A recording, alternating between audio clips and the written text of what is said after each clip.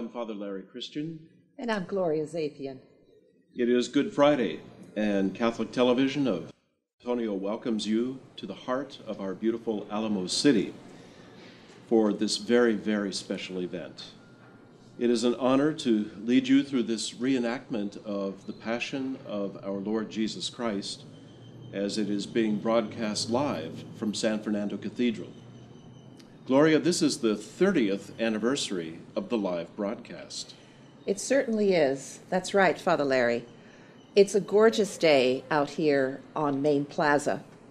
And we welcome our television audience on Catholic Television of San Antonio, our viewers on Facebook, as well as our national audience this year on Catholic TV.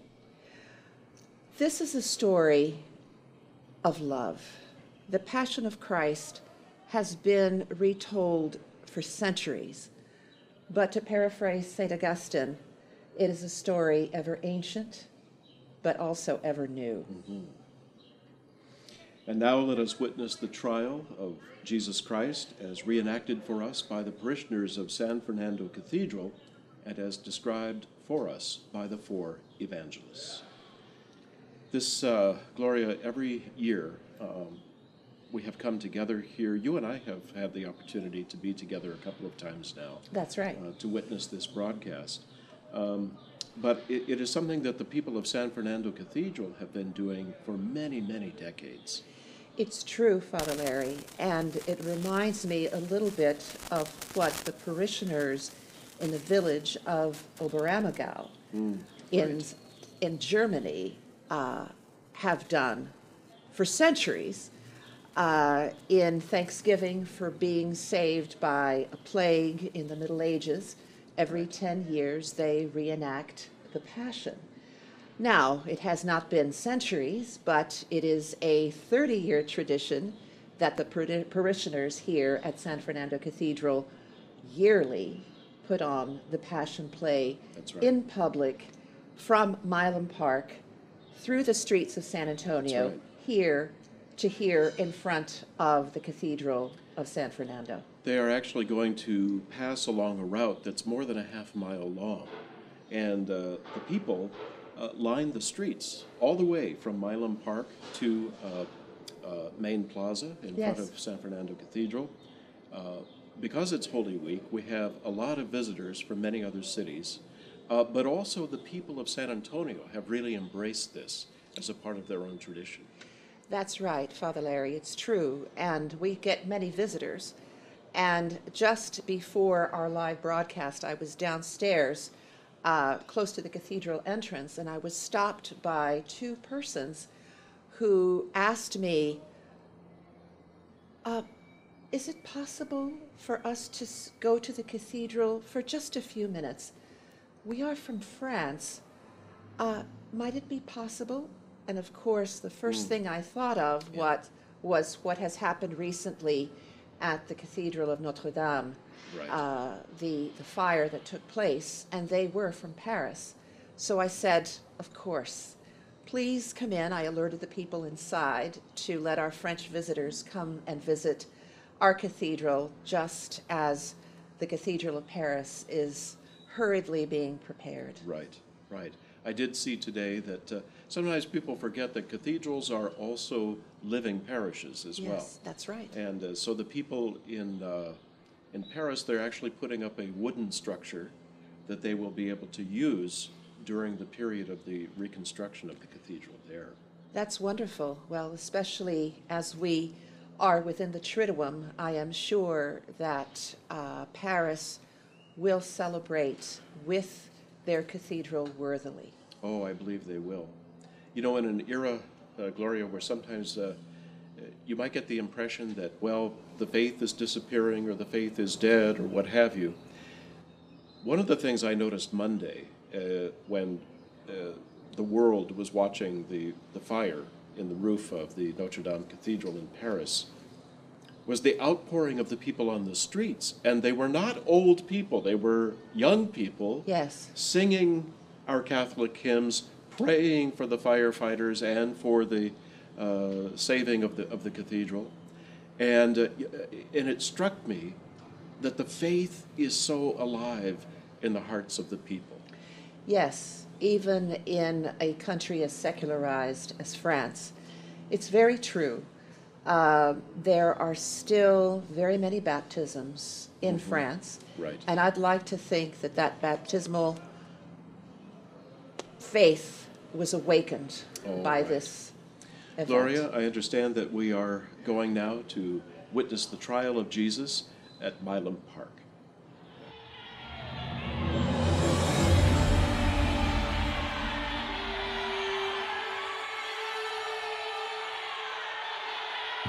Atención, pueblo. Pilato se hace presente para juzgar a Jesús, llamado Nazareno. Tráiganlo.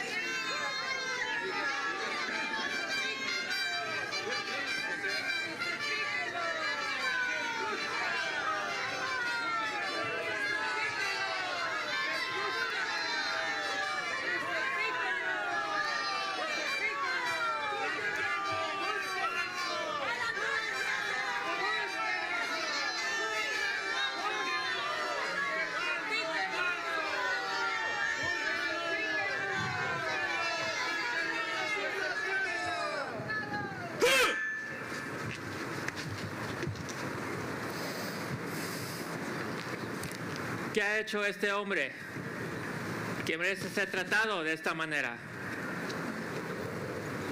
Si este hombre no fuera un malhechor, no lo hubiéramos puesto en tus manos. Pero es cosa de ustedes. Júzguenlo según su ley. A nosotros no nos permite la ley imponer la pena de muerte. Solo tú tienes ese poder. Solo tú puedes condenar a muerte. ¿Condenar a muerte? ¿Qué ha hecho este hombre para merecer morir? ¡Que muera! ¡Que muera! ¡Que muera! ¡Con ese hombre! ¡Que muera!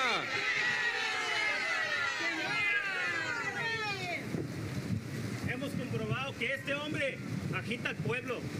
Aún más, es un malhechor. Dice que no hay que pagar impuestos a César. Y se hace pasar al Mesías, el rey, que viene a salvar a su pueblo. ¡Que muera! No encuentro que este hombre haya cometido un gran crimen de muerte. ¿Eres tú el rey de los judíos? ¿Viene de ti esta pregunta o repites lo que otros te han dicho de mí? ¿Acaso soy yo judío? Tu pueblo y los jefes de los sacerdotes te han entregado a mí. Dime, ¿qué has hecho?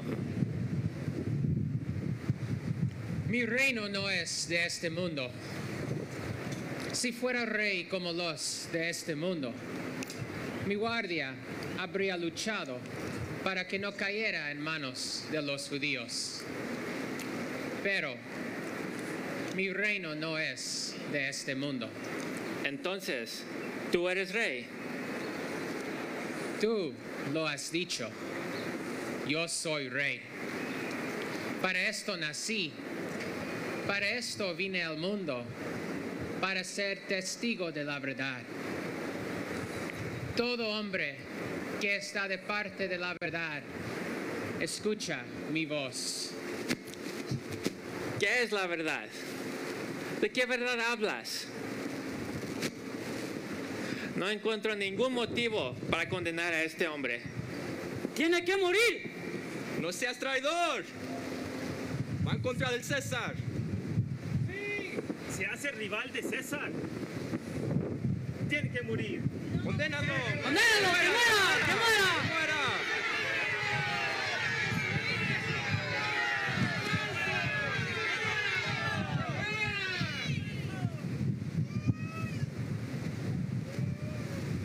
Este galego predica y agita al pueblo por toda la región. ¿Galileo? ¿Este hombre es Galileo? Sí, él es de Galilea. Entonces, él es de la provincia de Herodes y él está en Jerusalén en estos días. Llévenselo a Herodes, ya que está bajo su jurisdicción. Soldados, llévenselo a Herodes.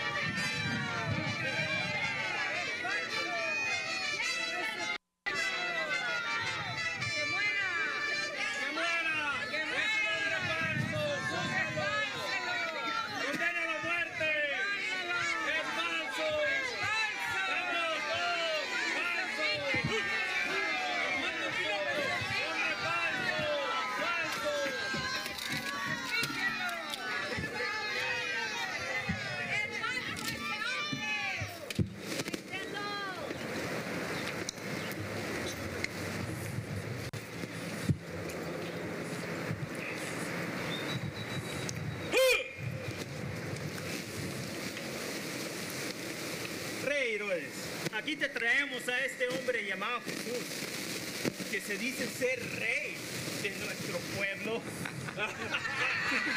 ¡Quiere ser rey! ¡Qué rey! ¡Es falso! Así es con que tú eres Jesús. Hace mucho que quería conocerte. He escuchado tantas cosas de ti.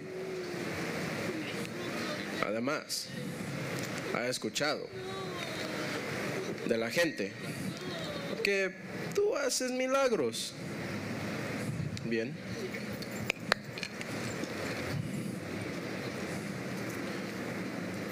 Yo quiero que tú hagas un milagro.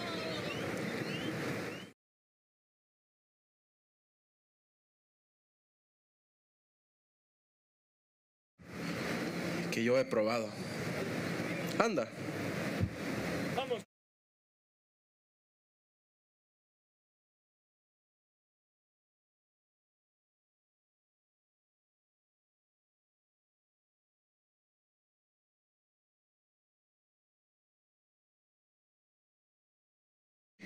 Que conviertes y hagas un milagro. Te lo ordené. Vamos, contesta. No puede. Este hombre es falso. Es un malhechor. Agita a la gente y se burla de nuestra ley y de nuestras costumbres. Predica un reino para todos. Y se dice que es rey. ¡Ese no es rey!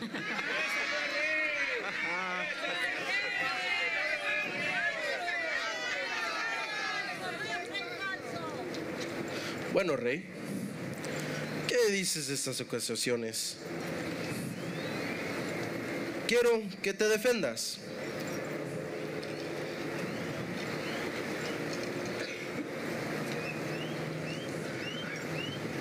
Quiero que te defendas. de estas acusaciones. Vamos, contesta. Bueno, ya que se dice rey, hay que vestirlo como un rey. Soldado, tráeme una capa para este rey.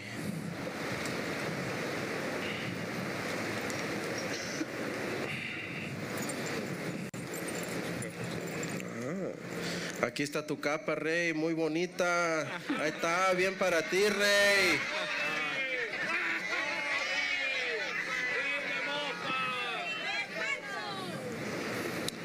Bien, yo ya me aburrí de este hombre. Tengo otras cosas más importantes que hacer. Soldado,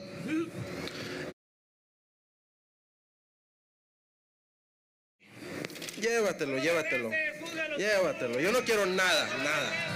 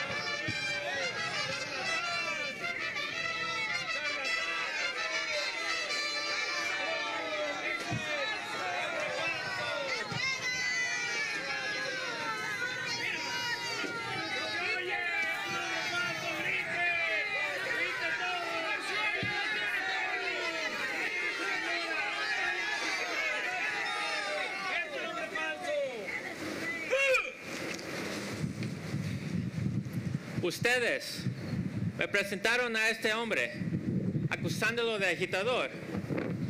Yo mismo le interrogué delante de ustedes, pero no la hallé culpable de ninguno de los crímenes de que la acusan.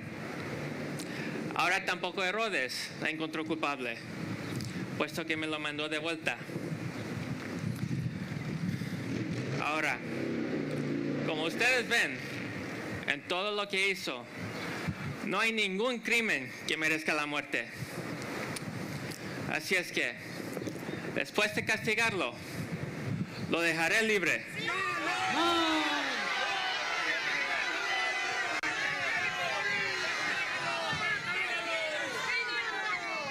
¿Pero por qué?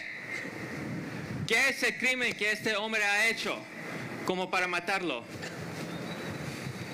¡Crucifícalo! ¡Crucifícalo! ¡Crucifícalo! ¡Que muera! ¡Que muera! Pilato, no te metas con este hombre, porque es una persona buena. Y anoche tuve un sueño horrible por causa de él.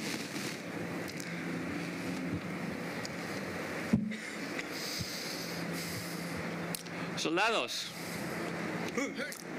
tráigame a Barrabás.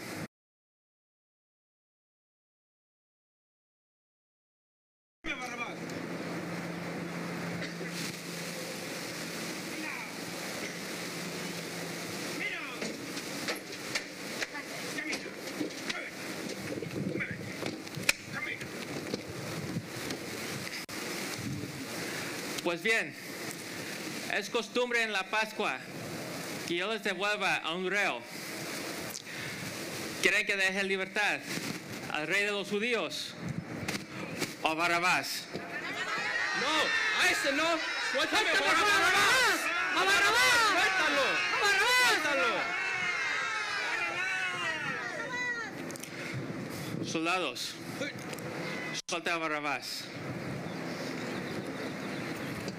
Barrabás, eres libre.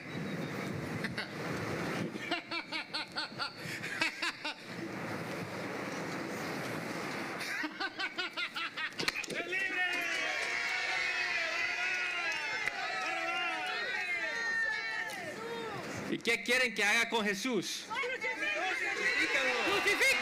¡Crucifícalo! ¡Que muera!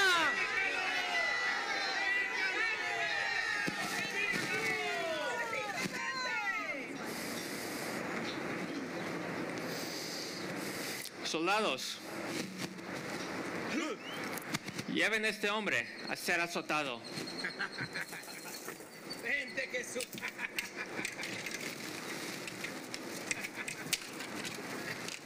¡Dale! ¡Más fuerte!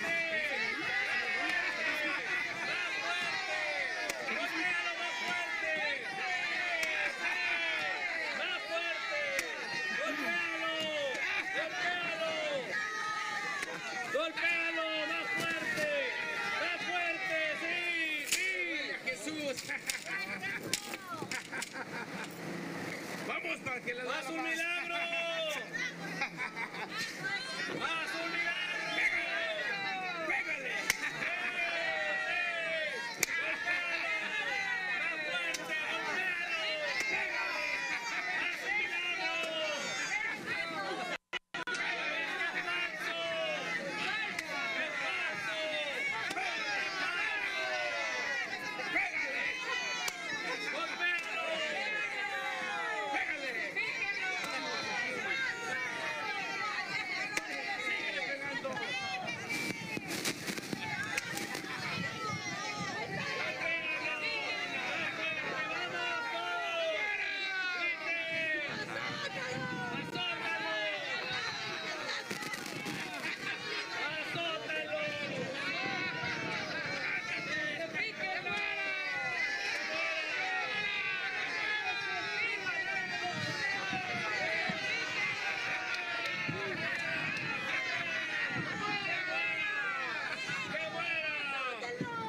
Aquí está el hombre. Tiene que morir. ¡Blasfemo! Dice que es el Hijo de Dios. ¡Crucifíquenlo! ¡Crucifíquenlo! ¡Que se muera! ¡Vamos! ¡Crucifíquenlo! ¡Crucifíquenlo! ¡Que muera!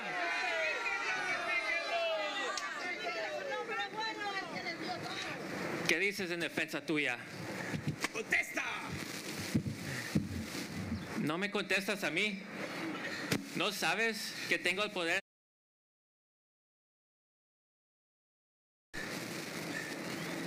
Tú no tienes ningún poder sobre mí.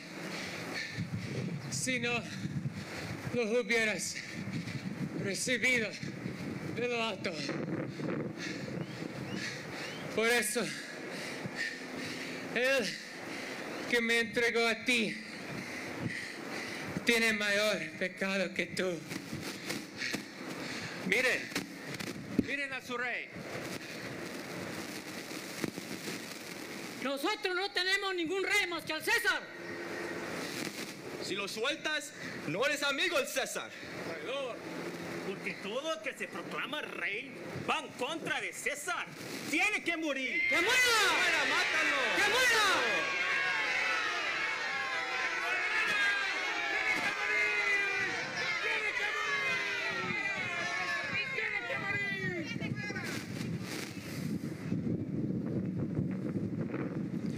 Yo ya no me hago responsable de la sangre que se va a derramar.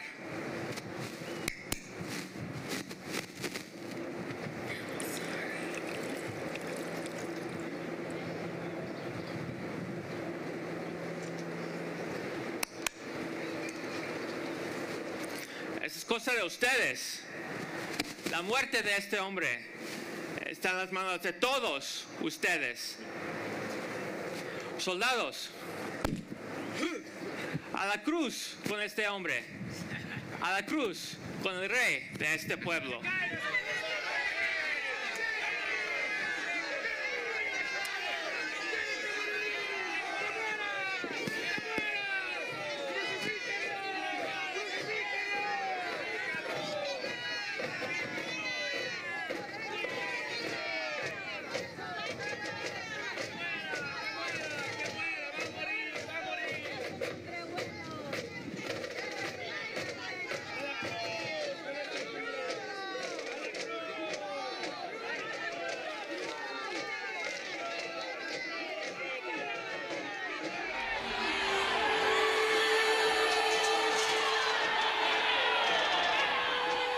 Anyone who has had the privilege of visiting the city of Jerusalem knows that the path that Jesus originally took through the streets of Jerusalem in what is now the Old City were narrow streets. Very narrow, yes. Narrow, cobblestone, uneven, not dissimilar to the streets in San Antonio through which our Passion Play will pass.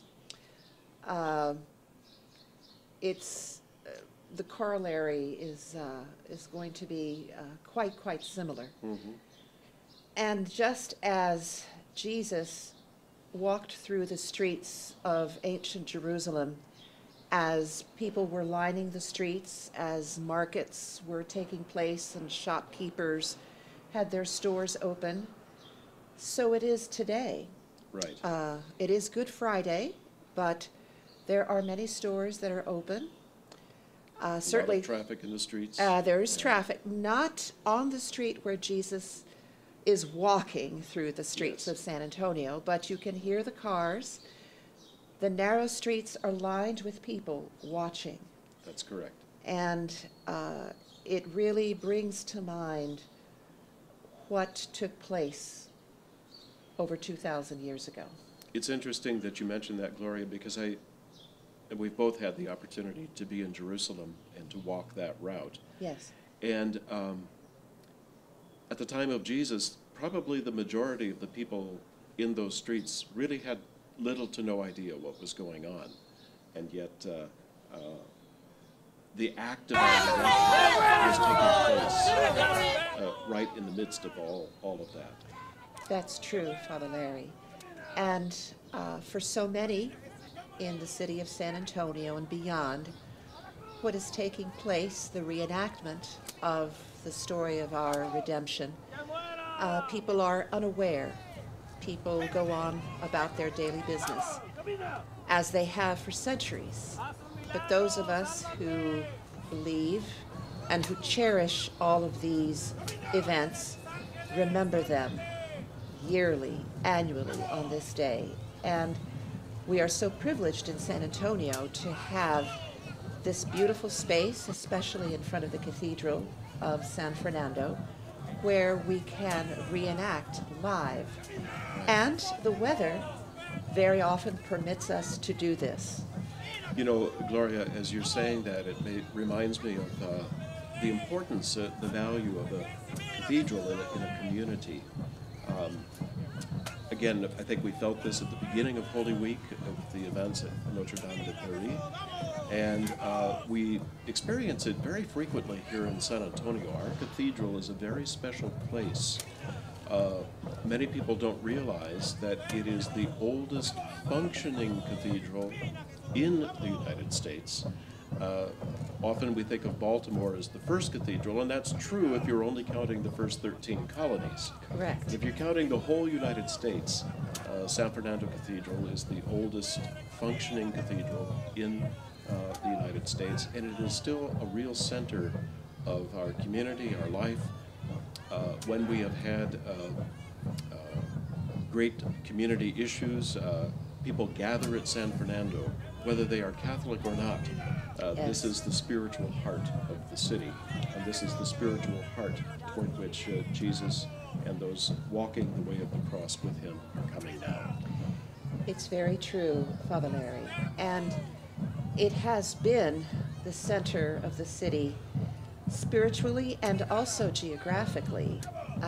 If one even Googles San Antonio, the heart of San Antonio is in the center of the cathedral. Even if one goes inside the cathedral today, there is a plaque on the floor saying this is the center of the city. So it is both the spiritual and the material heart of the city. As many cathedrals or large cities were in the 17th and 18th centuries when they were built in, at that time, Spanish and even French territories, which San Antonio was at that time when it was first settled by the Canary Islanders, who were Spanish. We have a fall of Jesus. Jesus, as we celebrate the way of the cross, there are 3 times when Jesus falls. And Gloria, I always take that as a reminder that when we're walking the Christian life, we are on a kind of pilgrimage.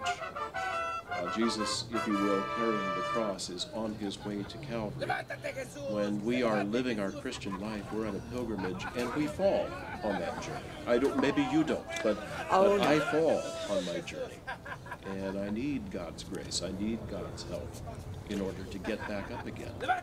Indeed, we all do, Father Larry. We are all sinners. As St. Paul would say, if you are not a sinner, you are a liar.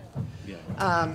So, yes, it is true. We all have our falls on our own pilgrim way.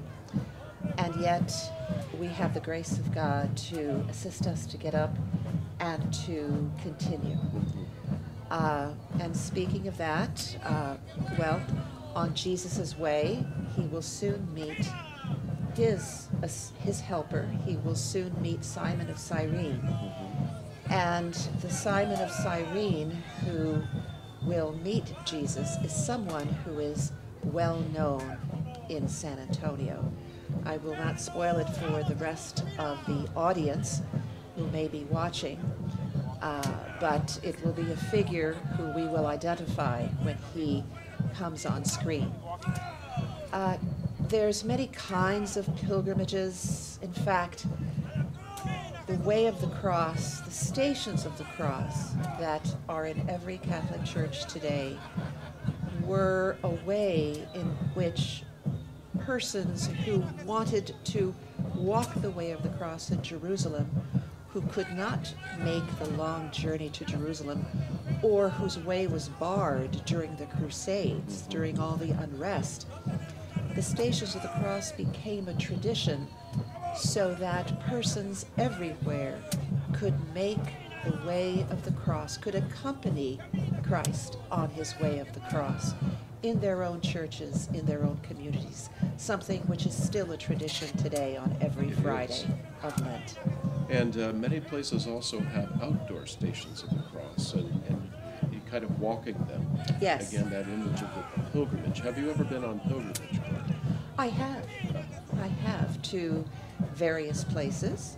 It was certainly a pilgrimage when I went to Jerusalem and other holy sites in Israel. I have also been to pilgrimage in other holy places, to the Shrine of the Immaculate Conception in Washington, D.C., to the Shrine of Sainte Anne de Beaupré in Canada, and the missions in California. I've been to all those missions there, all the way up from the first mission in the south in San Diego, all the way to the north. And there's also a new pilgrimage that we can invite people to make in San Antonio. Would you like to comment about that, Father Larry? We have the old Spanish missions here in San Antonio that were founded actually about a decade or two before the missions in California. A lot of people don't realize that, but the missions here were founded by the Franciscan missionaries. Also like in California, but beforehand. But beforehand. And those missions are now part of a national park, which is operated jointly by the government and by the Archdiocese, which is an unusual arrangement. But it is possible to walk that pilgrim journey from the missions all the way here to San Fernando Cathedral. And we're working on that now. It's going to be a wonderful, wonderful pilgrimage experience. And the thing that happens in pilgrimage is a spiritual reawakening. And it reminds us of the journey of life. It reminds us of the passion. When we walk that journey, we are carrying the cross of daily life. We are bringing our own sufferings and the sufferings of others along with us. And we are lifting those sufferings up to God, carrying the cross of each day.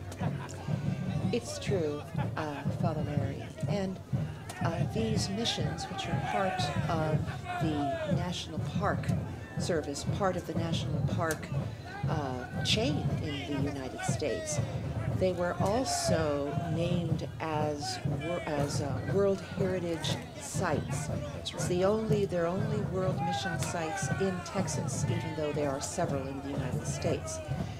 And the city of San Antonio, in preparation for their being named World Heritage Sites, has made this walkway between Mission Francisco Espada in the south of the city, to Mission San Jose, to Mission Concepcion, all the way to the cathedral, as you have mentioned, walkable and bikeable. Right. So that one can actually walk as a pilgrim these holy sites. And as we know from possibly the most famous pilgrim way of all, that of the Camino de Santiago, in Spain, yes, and one can start in Paris, one can start in Spain, and can start in Portugal. There's many places where one can begin. There's people who undertake pilgrimages for many different reasons. And so is the case here in San Antonio. The Way of the Cross here in San Antonio is a public spectacle. I am sure not everyone who is witnessing it or even walking it may be someone who belongs to the Catholic or even Christian faith. That's right. But people make pilgrimages for very personal reasons, for spiritual reasons, and for ways in which they can find something out about themselves. And so we hope that that is also a part of this pilgrimage which we see being reenacted today. I have been reflecting with the people in my parish, Gloria, about sacrificial love. Our broader culture, in many ways, has reduced love to pleasure. And here is Mary meeting her son. Yes. What a tender and intimate moment. I cannot imagine the pain of a mother watching her own son have to go through this. Her innocent son. There is nothing like a mother's love.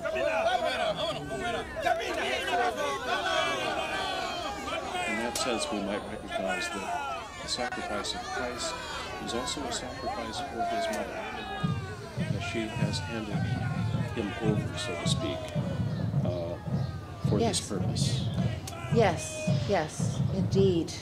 We know that this was one of the 7 sorrows of Mary.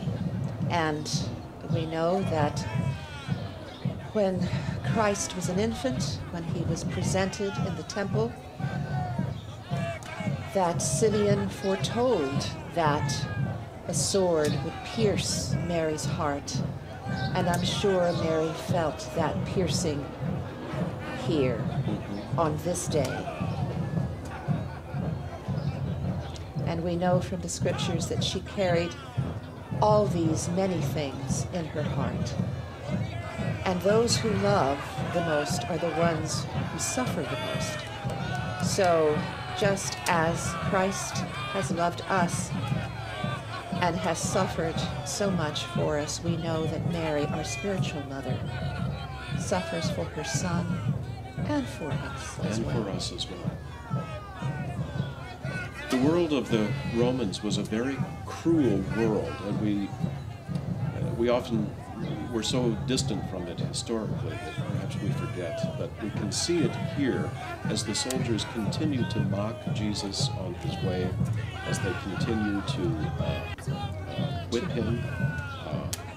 The world of Rome, we often forget, was a world that was filled with many, many slaves and with the oppression of all those who were not Roman.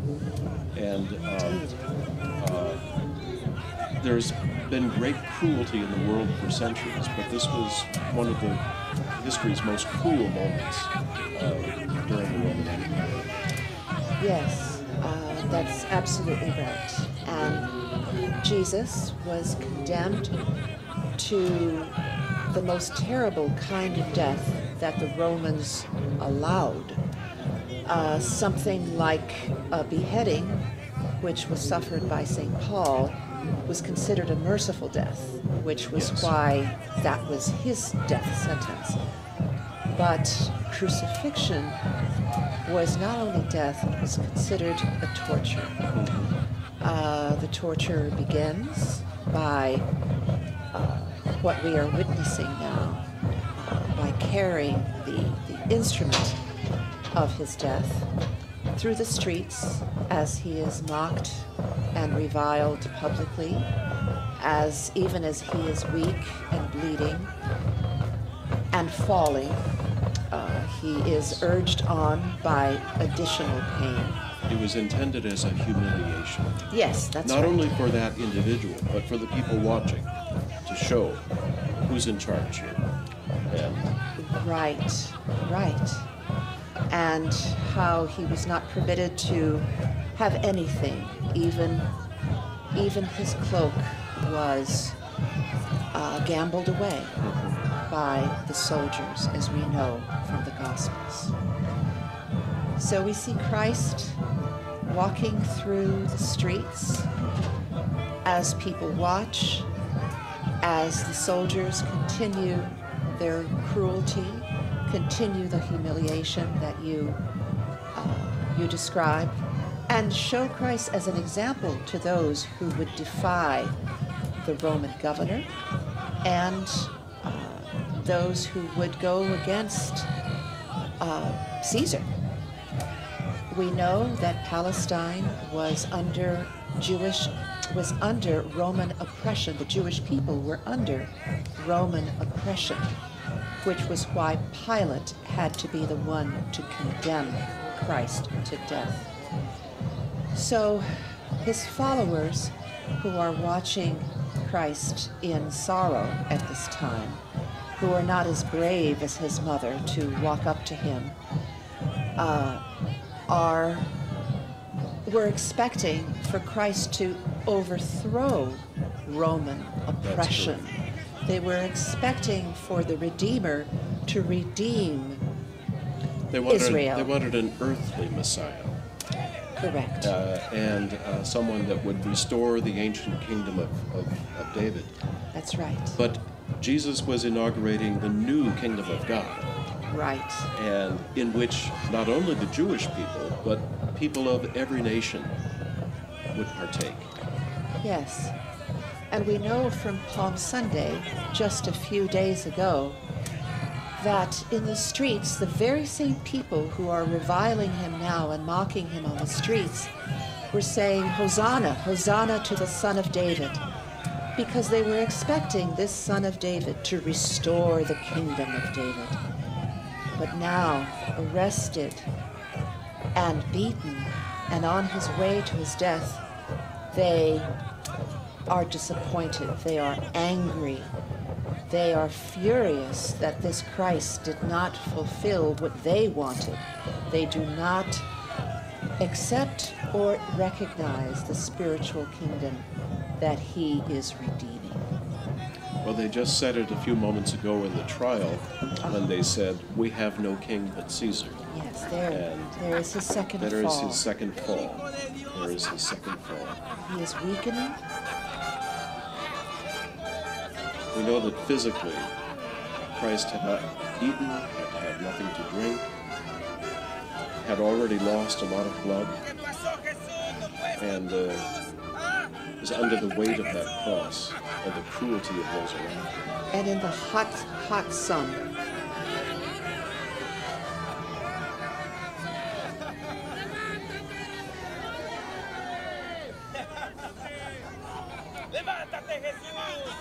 No one goes to help him. No one assists him. But wait, the soldiers do not want him to die on the way.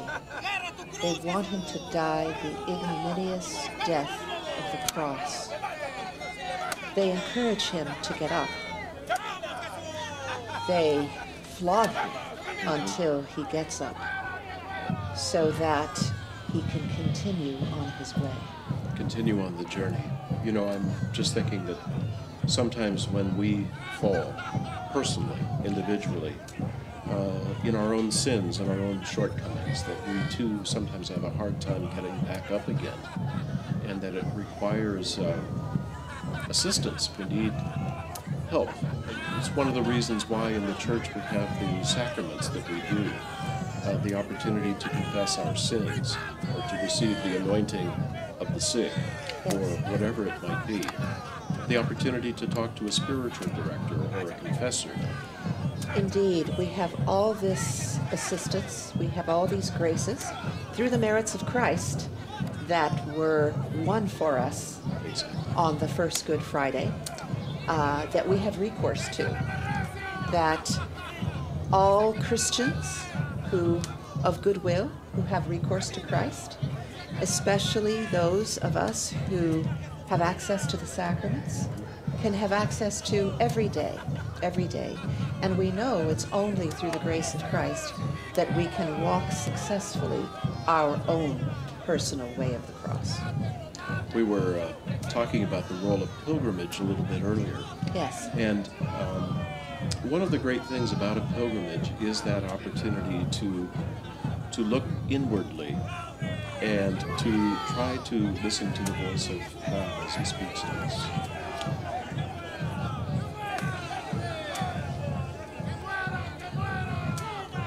We see that our Lord has resumed His journey, has picked up His cross, and continues to make His way to Calvary.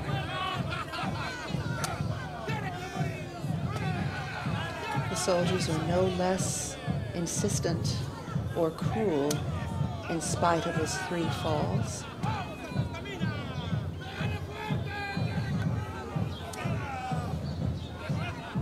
And Jesus' bravery and willingness is unwavering.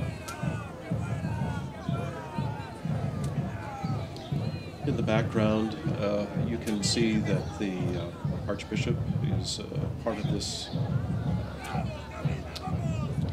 way of the cross, along with Father Victor, the rector of the cathedral, several other priests. There are also interfaith leaders who join us on this day. We are always honored to have our brothers and sisters as Christians join us in this, and even more, some non-Christian leaders also share with us. They may not share our faith exactly, but they have a great sense of brotherhood and sisterhood with us here in San Antonio. That's right, Father Larry. As we have said earlier, this 30-year tradition of the public reenactment of the Way of the Cross is something for all San Antonians and people of all faiths and of no faith. And the fact that interfaith and ecumenical leaders are accompanying Archbishop and the rector of the cathedral is a symbol of that. Our brothers and sisters throughout the city of San Antonio know that this is a special, sacred time for Christians, and they respect and accompany us in this special day.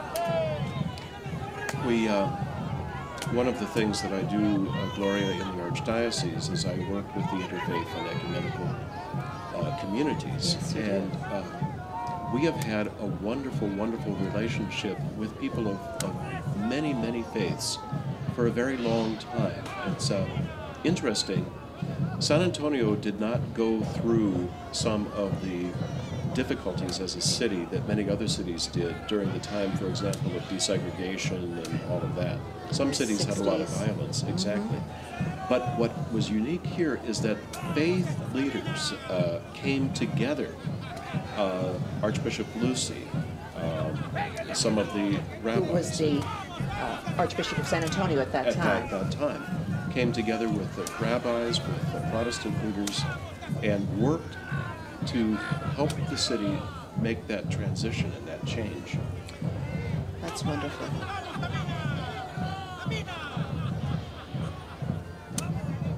Well, here in Main Plaza, where we are, Father Larry, we can hear the procession approaching.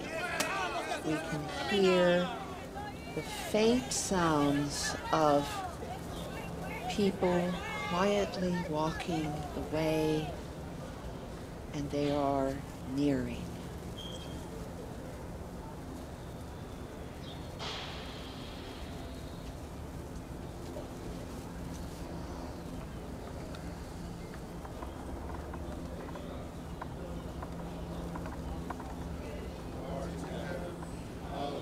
You see there the two thieves.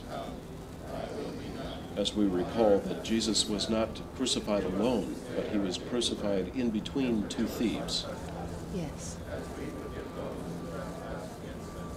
That is one of the jails, that building that you're looking at in the shot. That is a jail, and the Archbishop always wants to stop along the journey and to pray for those who are imprisoned. Yes. We know that many people perhaps are in prison for crimes they have committed, but others may be innocent, like Jesus was. Yes. And there we could see the Archbishop there in the center of the previous shot, wearing the zucchetto to identify him as the Archbishop. And we will see him again a little bit later. Yes. Yes, that's also a tradition of Archbishop Gustavo Garcia Siller, to, on the way of the cross, to stop and pray briefly in front of the prison for those incarcerated, justly or unjustly. Mm-hmm. We need to remember, I think perhaps in our prayers over this weekend, not only those who are incarcerated, but their families as well, who often suffer even more than those in prison. Indeed. Indeed. Yes, yes.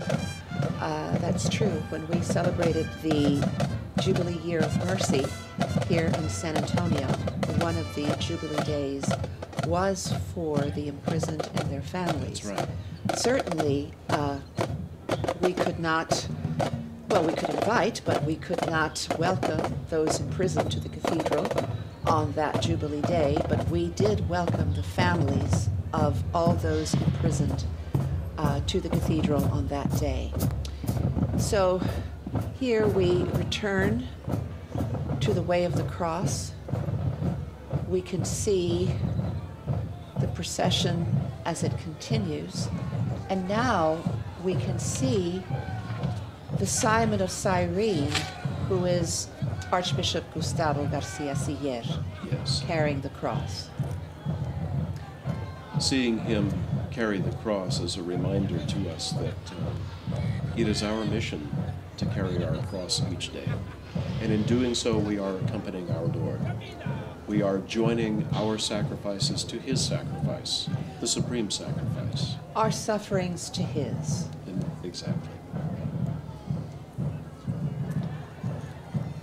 Yes, and the only reason that Simon of Cyrene was pressed into service was that the Romans did not want Jesus to die on the way. They wanted him to die on the cross. It would have been much easier, much simpler, much more merciful for him to have died before being crucified. But Christ was willing to drink from the cup the Father had prepared for him. My dear people, with the eyes of faith, we stand at the foot of the cross with Jesus' mother and the beloved disciple. This year, due to the current crisis, to a greater or lesser degree, we are also sharing with the Lord and with Mary, his mother, the same feelings of anxiety, sorrow, frustration, loneliness, and sadness. And we can offer them to Jesus so that he presents them to the Father on his cross. The Passion narrative gives us valuable insights. Jesus is the Lamb of God. He's condemned to death at noon when the Passover lambs are being slaughtered. After Jesus' death, the soldiers do not break his legs. It states in Scripture that the people of God are not to break any of the bones of the Passover lamb. He is the suffering servant who goes silently to his death despite an unjust accusation, like a lamb led to slaughter. Jesus is the triumphant Lamb of the book of Revelation, forever conquering the forces of evil. He wants to do the Father's will and fulfill it. Jesus is the Good Shepherd who lays down his life for his flock. The Good Shepherd takes good care of his flock, guiding them along safe paths that lead to good pastures. He protects them from harm and gathers those who stray away. He is willing to die so that his flock may be saved. Jesus is the royal Messiah. The cross is his throne. His crown is one of thorns.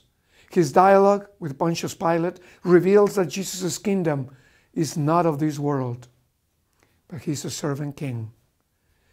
The Son of God has humbly emptied himself and taken the form of a servant, slave, serving others and turning no one away. Jesus is also the new Adam, and his mother is the new Eve. The first man and woman lived in the Garden of Eden until they said no to God's command and sinned. Then they were exiled from the garden. Jesus' agony begins in a garden, and the tomb in which he is laid is also a garden. Jesus said yes to God, even accepting a horrible death on the cross. And when the dust has settled, the new man is still in a garden. He learned to say yes to God from his mother. When Mary was told by the angel that she was going to have a son through the foreshadowing of the Holy Spirit, she was puzzled because she was not yet married. However, when she heard that God has chosen her to be the mother of his beloved Son, she said yes, at a great cost to herself.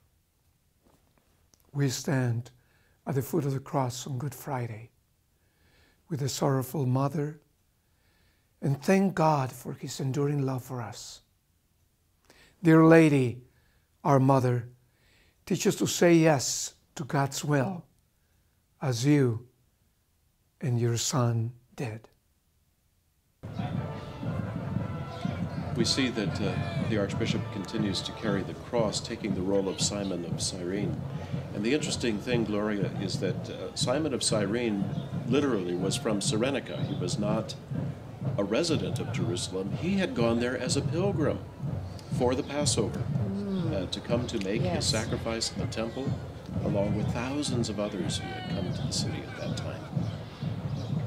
And sometimes maybe we come across things in our lives that we weren't anticipating. I think that Simon of Cyrenaica was not anticipating that he would be pressed into this kind of service. And now we see it is Father Victor Valdez, who is rector of San Fernando Cathedral, now carrying the cross. He is accompanied by deacons of the cathedral.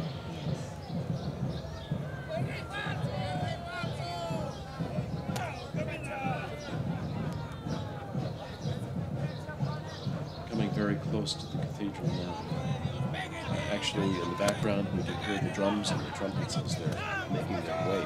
Yes, yes. They might even be picked up by our mics pretty soon. Yes, it was also a hot and sunny day in Jerusalem that first Good Friday. We can see people anticipating the arrival of Christ and the procession here in the main plaza. They are busy fanning themselves in the hot sun. It's spring in San Antonio, which means it could easily be 90 degrees. That's right. Yes, yes, which is one reason why we can hold an outdoor passion play. You know, today, many parts of the country, particularly in the east, are going through a lot of storms and all of that today. Yes, yes, they are. Our thoughts and prayers are with you, especially those that are under tornado threats and threats of flooding. Those are crosses that people are carrying now. That's right. And I think that one of the things that helps us to endure our sufferings is to offer it in sacrifice. My mom used to tell me when I was a kid, she would say, offer it up. And did your mom ever say that to you? I think so. Yes. I never quite understood what that meant until I was a little bit older. Yes, yes, yes. I like to think that we all grow in grace and wisdom as we get older and understand some of these things that our parents did their best to teach us, right, and that we have learned about our faith. That's right. Sometimes we are going through things that we have no control over. We have illnesses, we have financial difficulties, we have members of our families that are out of control, that painful experiences that we go through. And we just want to know how do we make sense of this? Now we see that Jesus has been approached by Veronica, yes, and she has used her cloth, her veil, to try to bring some comfort to Jesus by touching his face. And of course, we have that very famous image of Christ that is then imprinted on that cloth. Veronica's veil.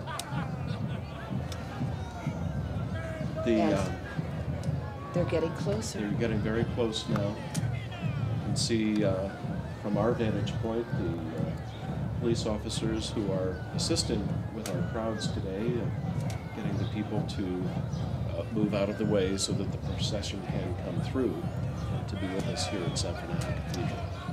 Yes, yes. And that Via Dolorosa on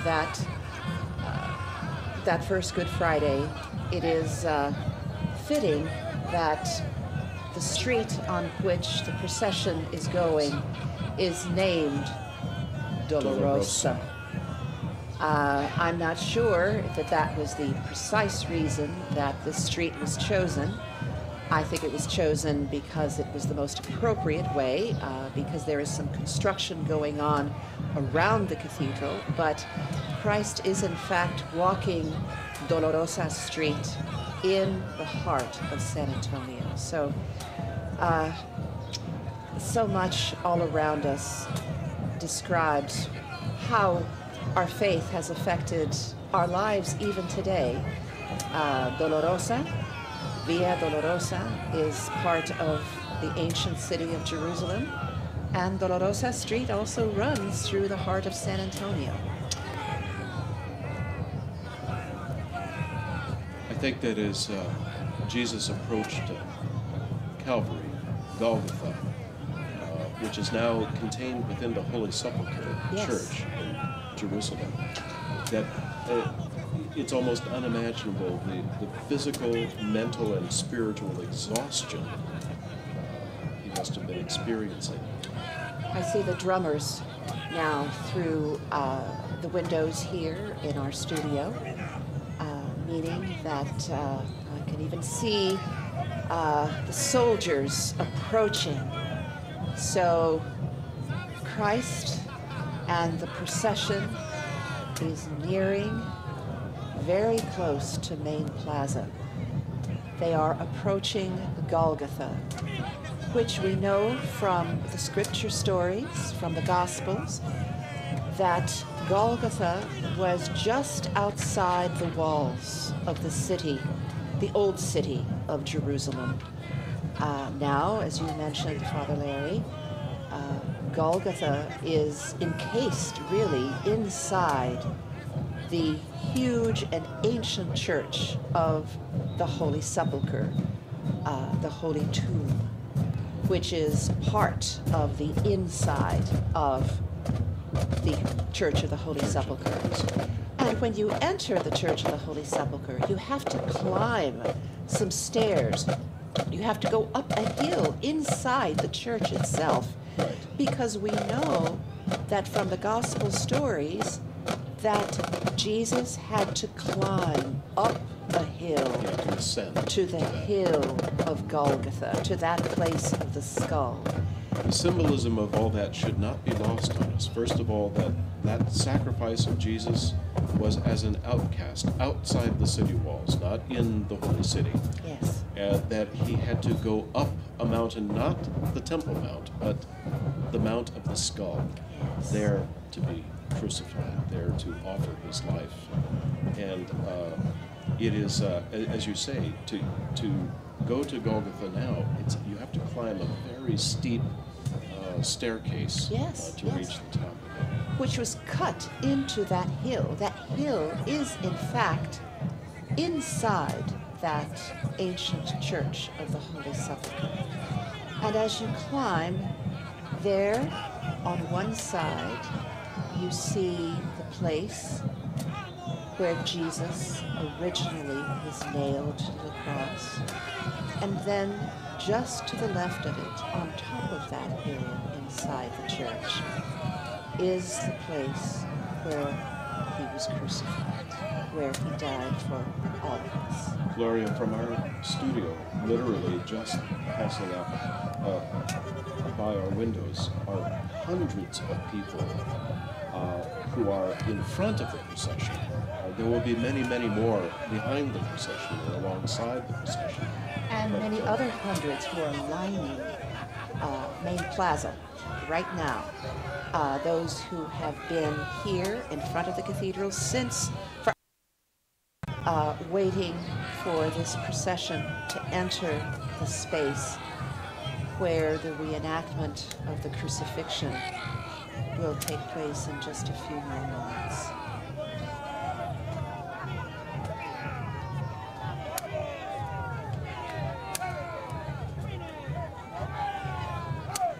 As this procession approaches,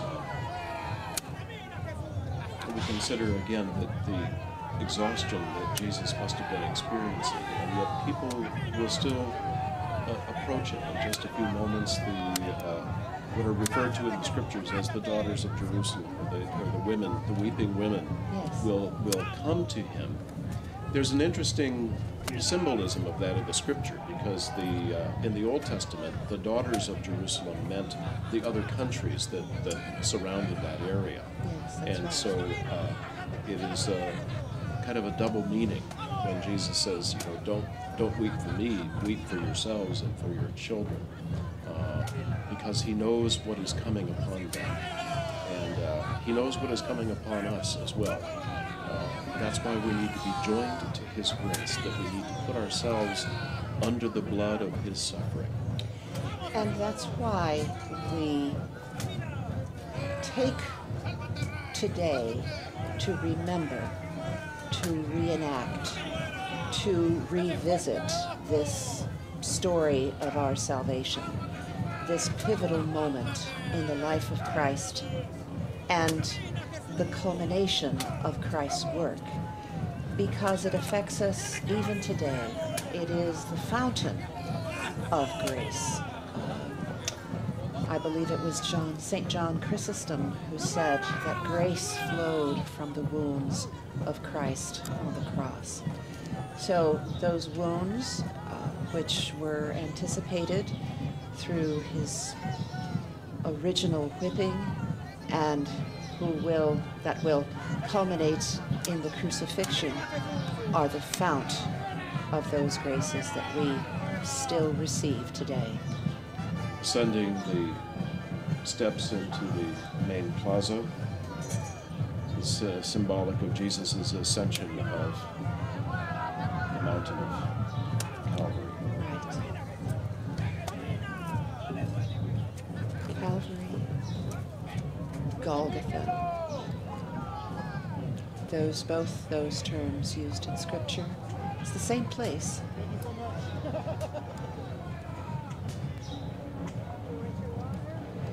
And the drums are used to call attention to this public execution that's about to take place the Romans to make an example of Christ so that others know what would be coming to those who would defy Rome and would and who would make themselves a king in defiance of Caesar.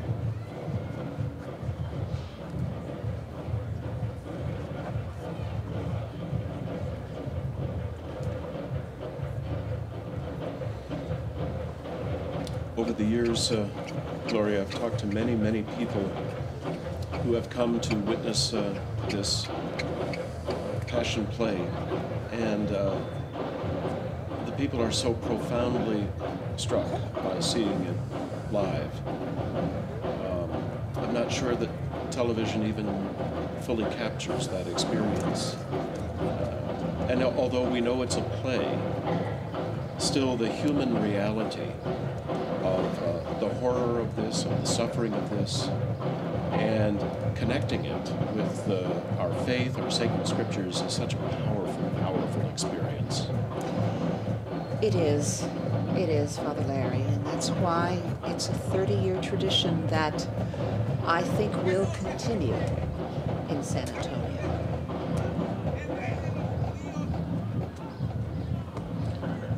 The drums fade.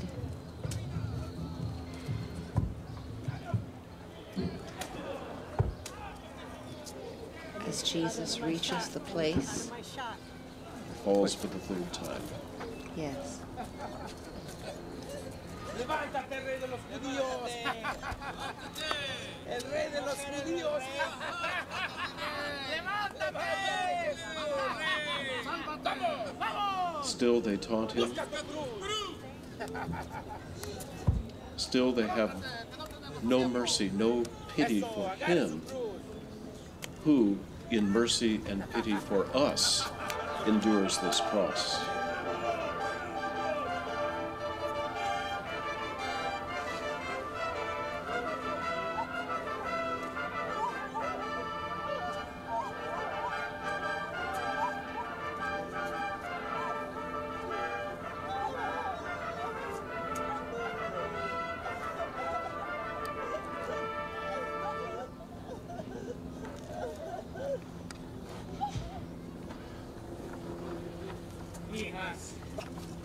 That spear must belong to Longinus.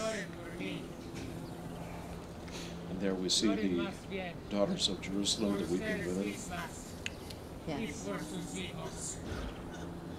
And Jesus tells them to weep for themselves and for their children. Who were braver than most of the apostles themselves. That's right. By approaching Jesus on his way of suffering.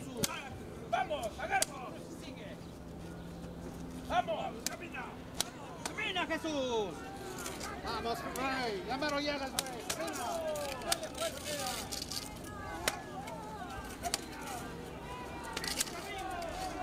Gloria, aside from the sound of the soldiers taunting him, it is silent in Main Plaza now. And there are hundreds and hundreds of people there. But the drama of this moment is so real, so powerful.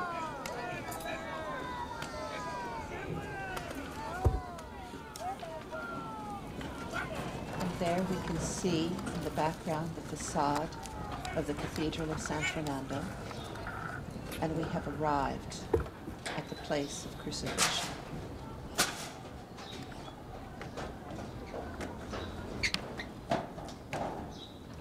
Soldiers will affix him to that cross. Oh, I'm actually going in there to shoot. I'm the main camera. There's no camera behind me.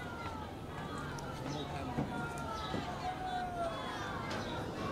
me. The two thieves have already been set upon their crosses.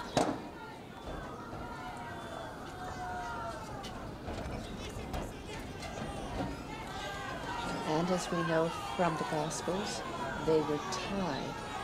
They were not nailed to their crosses. Only Christ was nailed. Only Christ was nailed to his cross.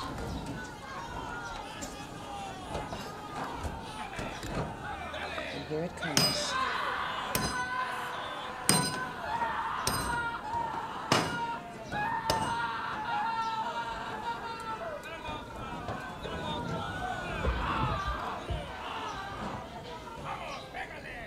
mother.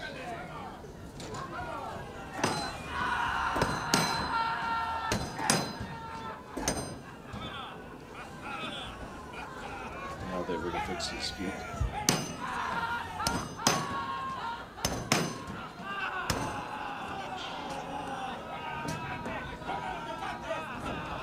Those are 4 of the 5 wounds of Christ, his hands and his feet.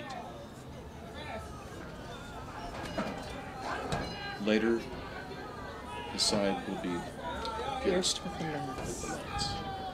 The 5th wound of Christ.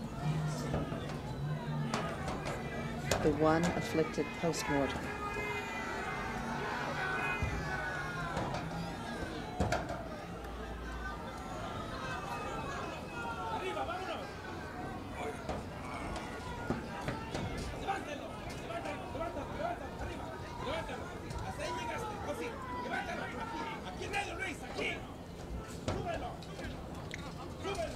How heavy that cross must have been to bear his weight.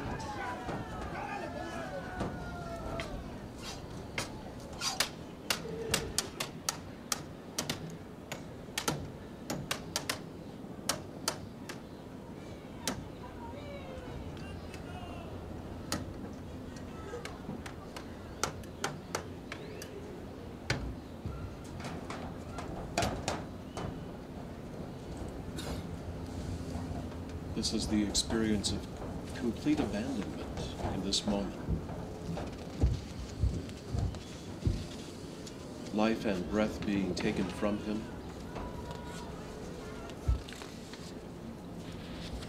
The people gazing upon him. His followers scattered, afraid. Perhaps those who abandoned him the most, the ones who he loved the most, except his mother and the apostle, the one whom he loved. We just saw that they gambled away his cloak.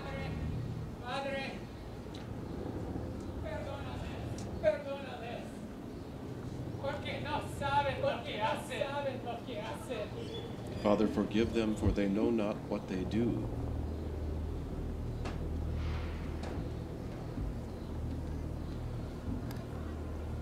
If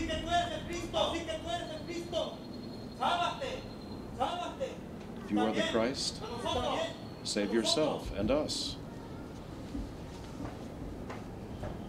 And then the good thief responds. No temes a Dios, no temes a Dios, que estás en el mismo suplicio. Nosotros merecido lo tenemos, merecido pero él. We are being punished for the crimes we have committed. This man is innocent.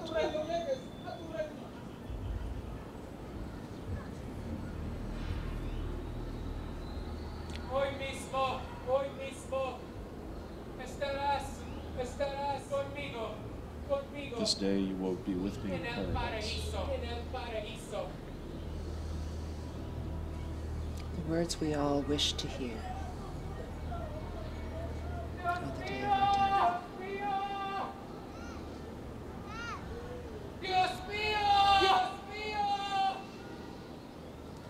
My God, my God, ¿Por qué me has abandonado? why have you abandoned me?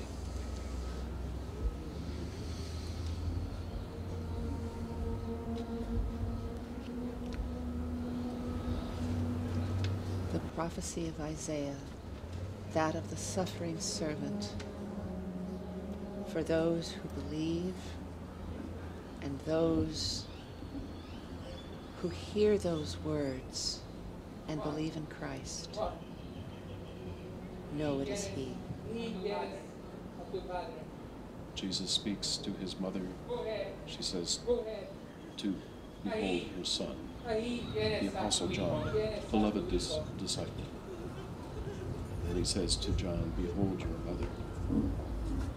From that moment on, the scriptures tell us John embraced her as his own. And indeed, the whole church does. Yes. From In that moment, she became our spiritual mother and the mother of the whole church. Tengo sed. I thirst.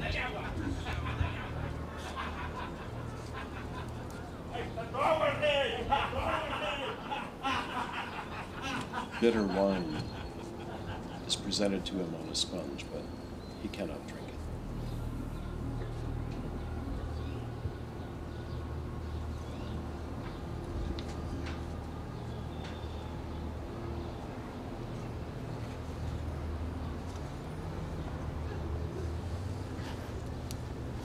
En tus manos, Señor. Into your hands, Lord, Encomiendo mi espíritu, I commend my spirit. Todo está cumplido. All is finished. And he bows his head and dies.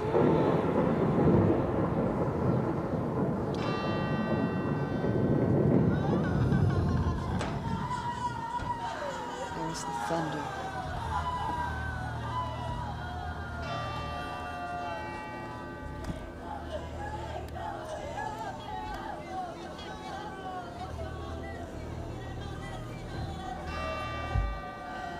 The curtain in the Temple of Jerusalem is split in two.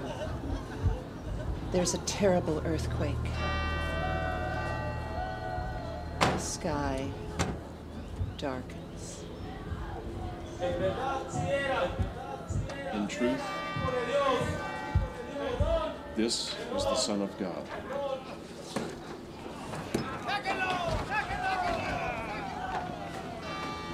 And he asks pardon.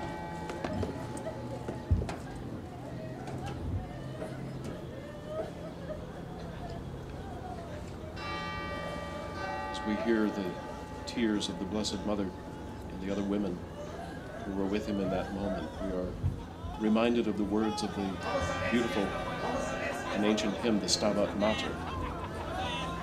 At the cross, her station keeping, stood the mournful mother weeping. There's Longinus inflicting the fifth wound, as you mentioned earlier, Father Larry. From which flowed blood and water, a sign to us of, again, the sacraments we celebrate in the church, the water of baptism that leads us to the blood of Christ in his Holy Eucharist.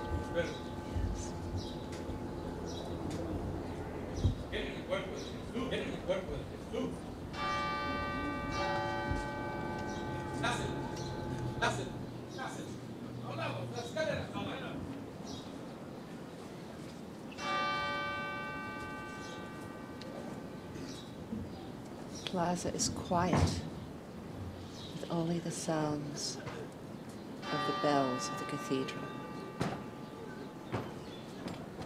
In Jerusalem, it was getting close to sunset, close to the time of the beginning of the Sabbath.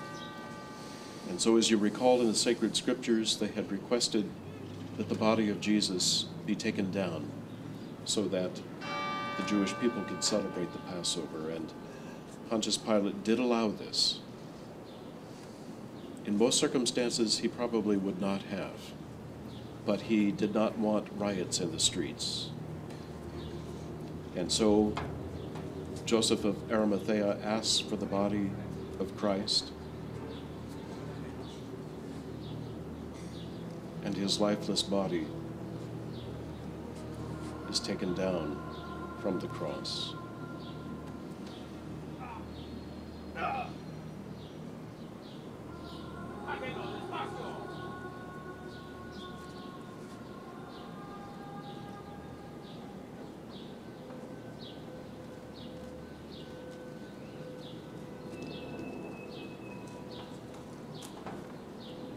And placed in the arms of his mother.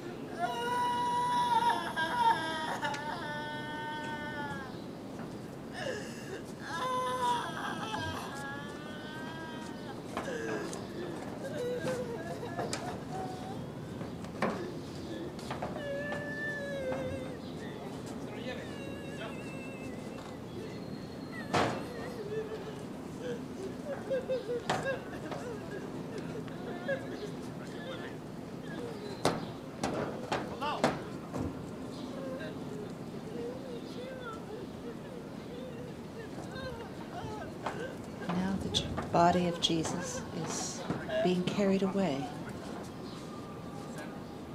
for burial.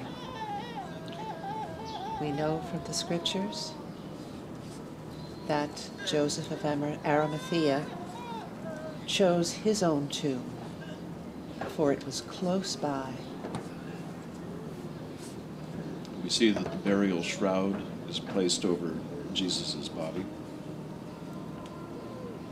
although his face is still exposed, and there'll be another cloth that will be placed over his face. A separate one, yes.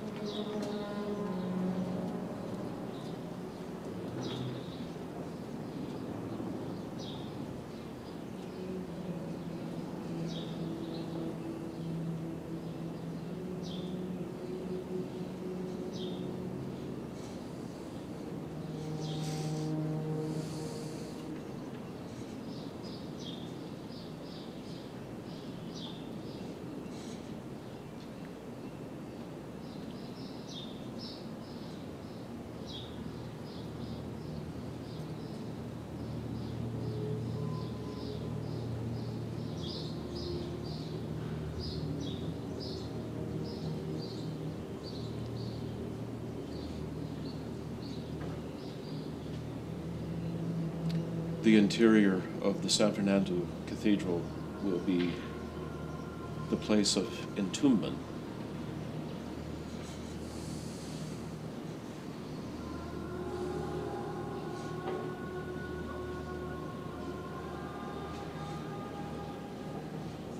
Today, if you go to the Church of the Holy Sepulchre in Jerusalem, you can see the edicule, which contains the actual tomb where the body of Jesus lay. Yes.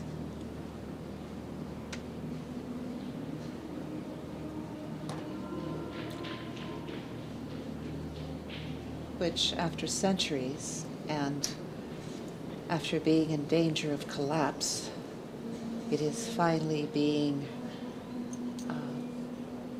restored so that the structure will remain sound and it can continue to be visited inside the Church of the Holy Sepulchre. And so, as you mentioned, Father Larry, today San Fernando Cathedral will play the role of that Holy Sepulchre for us today.